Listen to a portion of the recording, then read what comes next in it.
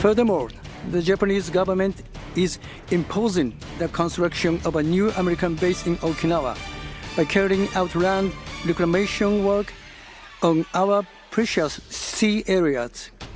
The reclamation work proceeds despite the fact that it was clearly opposed by Okinawan voters in a democratically held referendum.